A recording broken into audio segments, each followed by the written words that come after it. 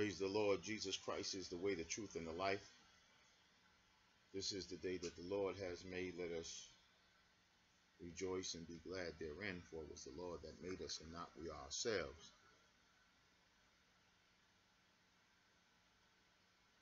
Amazing grace shall always be my song of praise,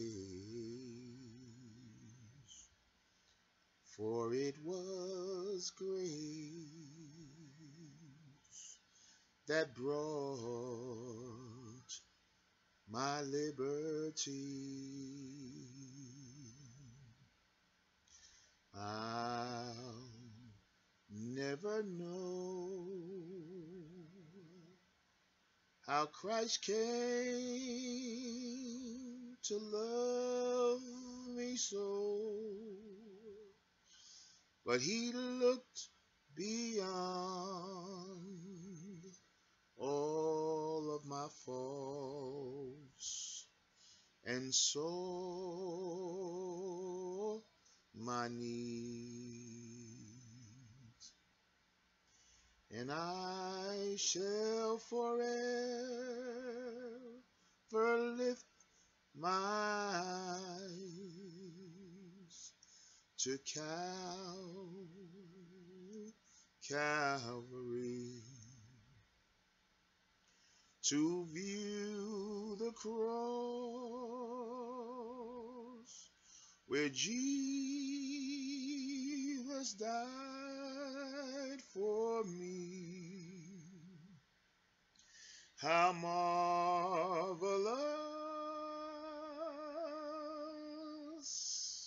was that grace that brought my falling soul. But he looked beyond all of my faults, and he saw my needs. Praise the Lord. I came across this story from this guy. I think he was from Texas, or wherever he was from, really doesn't matter. But he said he was a Crip at one time. And he said before he was 18 years old, he was from 14, he did life in prison from 14 to 21. And he said that he hated white people. He said he would rob white people. He resented the black man, not black boys, but black men, because he grew up without his father. He would listen to a woman to some degree, but he resented the black man. This is what he said, according to his father being absent in his life, and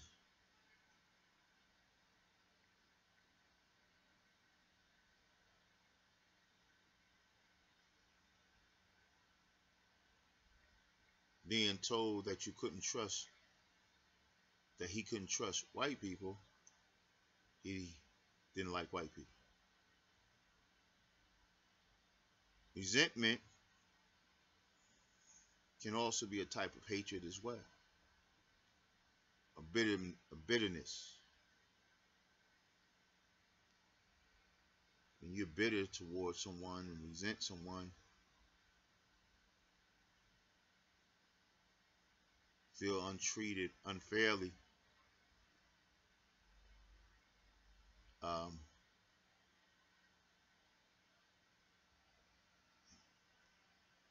it's nothing good. and resentment. Nothing good.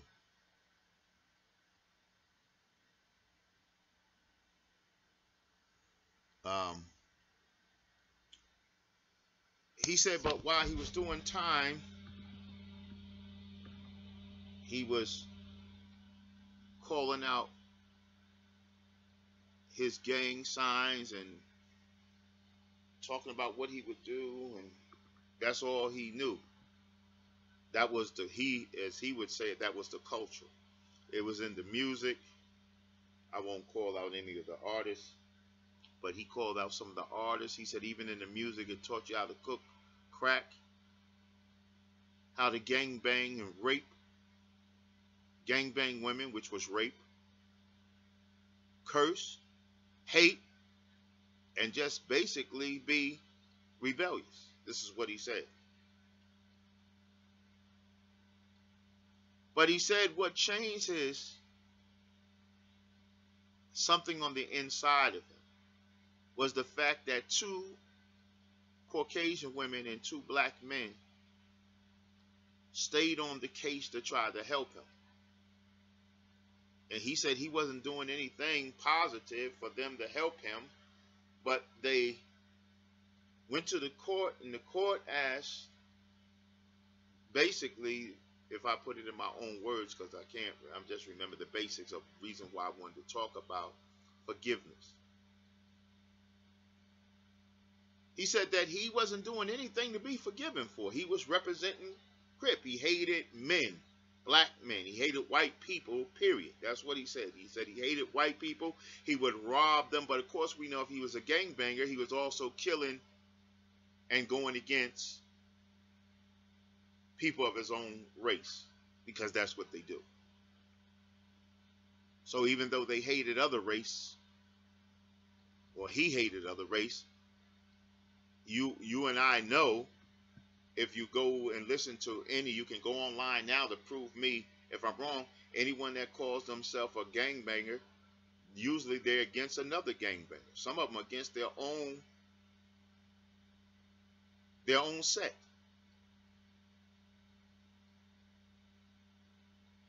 There's some confusion there. But what struck me was, because I said something about forgiveness, he said he had, the reason why he was in prison, he killed another guy. I think he was, before he was even 14 years old, he killed someone. And he said not only did the white people that he hated, two white women helped him, not only did the black men who he resented, who he wouldn't listen to a black man, so it was more than resentment, there's hatred there too. And we see a lot of that going on. Fathers absent from homes, and people like, you can't tell me anything. And they usually get over on their mothers. So he hated white women, but two white women were helping him. He hated white people, two white women were helping him. He hated black men. He said resented, but it's hatred. I'm going to put it in my own words. Because if you resent someone, you don't really want to hear anything you have to say. So if someone you feel like someone does you some type of damage or harm, and even though you might try to downplay it and say, no, I don't hate them, but I resent them. But if you don't want to hear anything they have to say, they can't help you except they push past you, because you're not going to do anything for them to help you. So it have to be something on the inside of them. And I think that's what the guy was saying. He was saying they weren't getting any help from him because he didn't particularly like them. He hated them. Two men, two women, and the family of the guy he killed. He said the family of the guy he killed told him that they forgave him in the courtroom.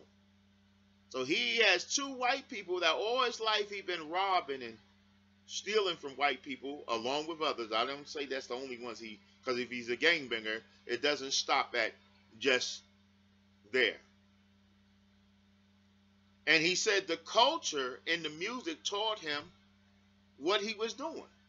And he said some of them in the culture, even as far as the rappers, he stopped looking at the rappers because he went to some of the funerals and find out that they was just a bunch of liars. They wasn't living the life, and he named some of them, that they said. They weren't really gangbangers. They weren't really selling dope and drugs. Some of them were, some weren't. But the ones he called out, they were not. He said so they were basically fraudulent. But that's the life he had been initiated into, raping, gangbanging women, which he even came out and said himself was raping women. Felt like if you came to have sex with one of his homies, you were gonna have sex with everybody. It wasn't gonna be ass. You're gonna have sex. And see, people go through a lot of things. But he said, to make a long story short, to get to what I'm really talking about, which is forgiveness, is that there were 2 white women that helped him, 2 black men that helped him, and a family that forgave him. And he ended up saying that this being in the system, because they asked his mother, they said, Miss, they called his name, I won't call his name, said, do you want him to be released? And she said no. I think he had already did 3 or 4 years, so now he would have to do 3 more years. And he looked over his mother and he said, because mother knows best. Now maybe mother doesn't know what goes on inside prisons, but what she probably was seeing her son do on the outside, and seeing people, whether they got to her, talked to her behind his back, and told her to, like, let him do a little bit more time because he's not civil in his mind enough. I don't know, but he said, his mother said, no, I don't want him set free. So he did, like, altogether 7 years, and then I think he did more time. I had to keep going over the story. I didn't get it all, or some of it I was confused about. I don't think that when you're well, he said what the title was. He said he stopped being a gangbanger once the family forgave him. Now, hearing him talk, I didn't see the hardness leave out of him, but he said that he had changed. That's what he said. He said from being that type of person, and when you harden, because he said he had seen people like himself just turning teenager, even younger. I'm thinking that he implicated, that he basically initiated that. People, young people, he said they had killed their mother and father, both their mother and their father. He said he's seen that. He said he's seen young people kill their mother or their father and their mother, and stab their best friends over 96 times. Then he said, I wasn't really a bad kid. There's no bad kids. Now, I heard people say bad children. I don't even like to use the word kids. He said kids. Kids are goats, but children. I disagree with that. There are bad children. There's good and there's bad. But when people give you an excuse for being the way you are, or when you have an excuse for being the way you are, it can kind of make you self-righteous. Now, I don't have to be right. I'm just going by something that I heard to bring out something else that I'm going to bring out, which is Jesus Christ forgiving us. And the reason why God so loved the world, John 3:16, to bring us to Jesus, to forgive us, because we need to be forgiven. This young man maybe have been like many. Maybe even you listen to me. Maybe it's not the same story you have. You could be of a different, I don't know what his ethnicity was, but he said he hated white people, so I guess he wasn't white. But then I've known some white folks that hate white folks and black folks that hate black folks, and that's in America, white, black. So in other words, to make it ethnically correct, there are people in their own ethnicity that kill their own ethnicity and kill their own people in their own ethnicity, their own culture, their own family. As I said, he said he's seen people kill their own father and mother.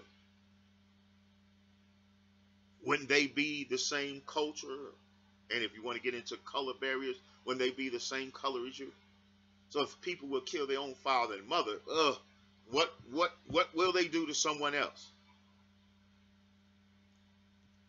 But thank God for the women and men and the family that forgave him.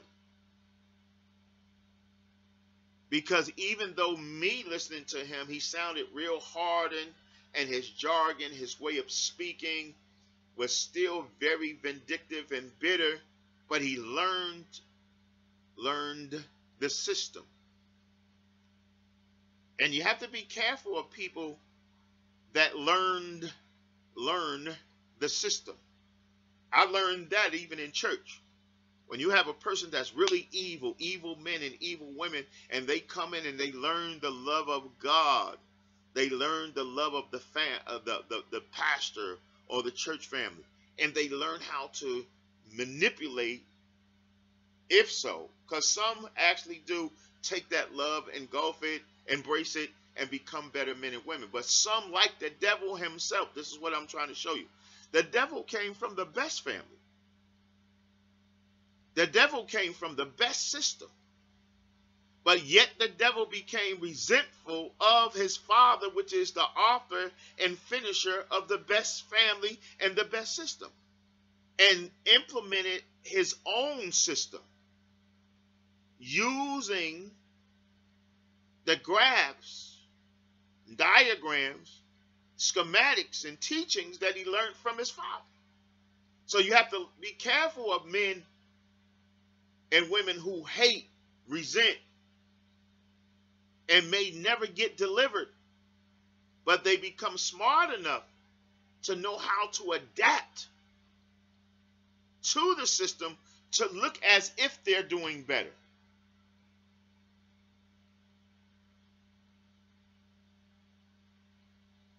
That's a dangerous person. Now, some of you right now that I'm talking to, you were born in sin, S-I-N, Satan inside of you, S-I-N, Satan inside of you. The system inside you were programmed for a system of Satanism. If we can just say the world, you wouldn't even know it was Satan. You probably wouldn't even know Satan exists or God exists if someone didn't mention the word God or devil. That's too spooky. That's too mystifying for you. And as I said in other teaching, that in 1 Timothy 3:16 says, without controversy, without an argument, great is the mystery. Mystery is something that's hard to understand. Hard to understand God.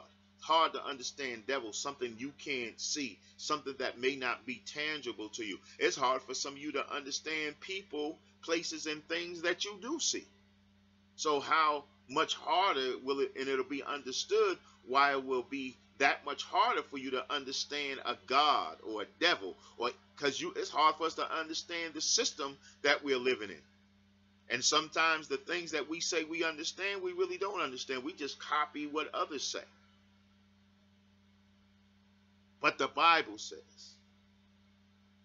if you can believe that God so loved the world that he gave his only begotten son for you, not just you, but the world. But I want to talk to you, because you can't worry about the world until you get your, well, you could worry about the world, but you need to worry about you getting closer to God, because every individual in the world is going to have to stake their own claim with God. You're going to have to stake your claim with God. You need to know that however you were born, whether like that guy I was talking about that resented his father, didn't know his father or his mother, or the parents, the children that killed their parents, their father and their mother because of whatever reason they did it. It's not going to be a good reason, but there's always an exception to the rule, but it don't sound good. If people can have so much hate in them at such a young age, someone even brought out a point, man, the devil might have gotten kicked out of heaven at a young age if we deal with AIDS. Because these young people are killing people at a young age. They're having sex at a young age. Whatever age you are as a grown adult, what age did you start your rebellion? And you are a victim only on the, well, I won't say only, but you are a victim, meaning you really didn't have anything to do with by the fact of your father All of our fathers and mothers coming together and having sex and bringing us into the world. That's where we are a victim at, because we didn't ask to come into this world. So we're a product. We were made to be a product of what's here. But now that we are here, we can't just blame our fathers. We can't just blame our mothers. We can't just blame the black man, the white man, the black woman, the white woman, or whoever is brown, yellow, or red. We can't blame other humans. We have to take some responsibilities. And if you hear the message of God, that God loves you and God wants to forgive you, it's through Jesus Christ. Because a lot of us hold resentment. We hold unforgiveness. And it's a poison to our system, whether it's me or whether it's you. It poisons me if I don't forgive. It poisons you if you don't forgive me. In other words, you have to try to find the right in wrong situations, or get away from wrong situations, because it poisons your mind when you keep it in your mind and you're not filtering anything righteous in your mind to make you a better man, a better woman. The God so loved the world. God so loved you. That's what it's saying. That he gave his only begotten son for you. And not only you, that if we would believe, you don't have to know, but can you believe that God loves you? If you don't believe anyone else loves you, can you believe that God, the one that made man, the one that made woman, the one that made humanity, the one that is the reason for us breathing the air that we breathe, can you believe that he loves you? And something else that I got out of that young man, who's now a grown man, who wasn't doing anything for the two women to help him, for the two men to help him, that he resented, hated, and for the family to forgive him. He did the very opposite to the family, and got the opposite results. He did something for a family to hate him. He killed their son, their brother, or whomever the male he was. He killed their family member. But they did the opposite. They forgave him. And the only thing that they could tell the judge was he has potential. You might be looking at someone else that you can't forgive. If you help them, because they had potential. This young man, after they helped him, he still did bad things. Eventually he ended up doing some righteous things, but it didn't just get out of his system. So imagine God sending Jesus into the world and they hanging Jesus on the cross. Jesus comes down from heaven to talk to people about God, to present God's word, and the healing for each one he spoke to, for the world. And they just resented him. They hated him. They hated him. They resented him enough to kill him. That's how far resentment went. To hanging him on the cross, according to the scripture. To taking his life. But at the same time, it was already predestined in the plan, in the schematic, that that's what would happen. They're going to kill you. But they're not really going to kill you. You're going to allow them to kill you, because you could kill all of them. But you're going to allow them to go through the process of their resentment and their hatred and their oppression, depression, their vileness of Satanism in them, and let them go all the way. And then at the end, you're going to come back to life like a slap in their face.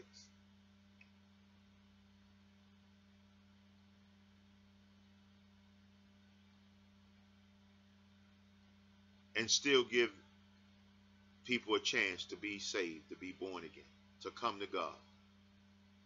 God forgives you.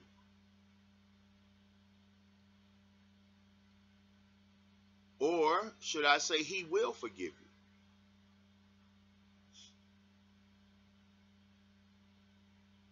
Some would just say, God forgive you. but you need to come to Jesus. And if you know you doing anything, it don't matter what it is, you're not dotting some I for God, you're not crossing some T for God, shouldn't you be a little bit more forgiving towards other people? Because in Matthew chapter 5 verse 48 it talks about being perfect. If you can claim that you're not perfect, forget everybody else. Because, when we talk that, oh, nobody's perfect. Don't talk about nobody or anyone because you don't know everyone. Talk about you. Are you perfect? I know I am not. So that's what makes me forgive other people, even when I do hold some type of resentment or some type of bad. Because maybe they did something really to hurt me. I mean, you don't want to resent a person for nothing, right? But I have to let it go. Because it's about God. And let's take that young man who killed someone because of how his mind was damaged. Many people's minds damaged. My mind could be damaged to a degree. Your mind could be damaged to a degree. But we all have potential. That's why God so loved the world. Because we're all damaged by coming into this world. We're all damaged. We're all mentally ill. We're all sick in sin. With Satan in our nature, S-I-N. S-I-N, Satan inside you, Satan in your nature, S-I-N, sickness inside you, the system inside you, in your nature, the system in your nature, S-I-N, the sickness in your nature, S-I-N, the selfishness in your nature, S-I-N, and that's me as well. We need salvation in our nature, S-I-N. We need to study the Lord in our nature, S-I-N. Because Satan in our nature will destroy us. But salvation in our nature, S-I-N, it changes the sin to the love of God. God forgives you. But in order for you to know or prove to God that you accept Him forgiving you, you must come to Jesus and work on your character, work on your mind, your heart, work on your mind, your heart, work on your mind, your heart, your mind, your heart, your brain, which is your mind and your heart. Now you might be here, but that pumps the blood through your body. But when this changes, you change. How you think, how you operate. And a lot of people, they confess, like Jesus said, I think it was in Matthew 15, and it's in other scriptures, these people honor me with their lips, but their heart is far from me. And I know many men and many women have said that about the people they deal with. This man honors me with his lips. This woman honors me with her lips. But where's their heart? The heart means where's your deeds? Where's the proof? Anyone can say they love the Lord or love him or love her or love this or love that when everything when things are smooth, even if everything is not going right, but when things are smooth. But what about when things are not smooth with God? So because people get angry with God. People have admitted to being resentful and hateful against God. Oh, their father died, their mother died. Don't the scriptures tell us we're going to die? Oh, my father got sick, my mother got sick, or my so-and-so, my loved one got sick. Doesn't the Bible tell us we're going to get sick?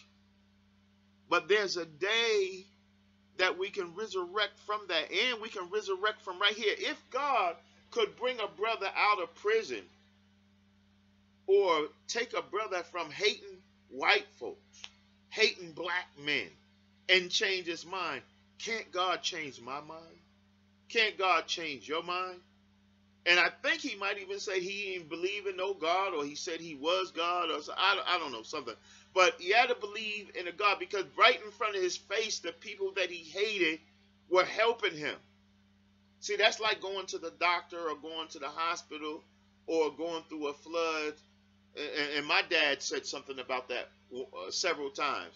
It's easy for people to hate people, but when certain worldly catastrophes happen, when people have to come together and help each other, even if they wouldn't say good morning to each other, good afternoon or good evening. But when you have to come together as a community, as a neighbor, and then you learn what the scriptures mean when it says love your neighbor as you love yourself. And we may not know what love is, like 1 John 4:8 or 4:6. Anyway, in the book of 1 John chapter 4, I think it's 4:6 or 4:8 that says God is love.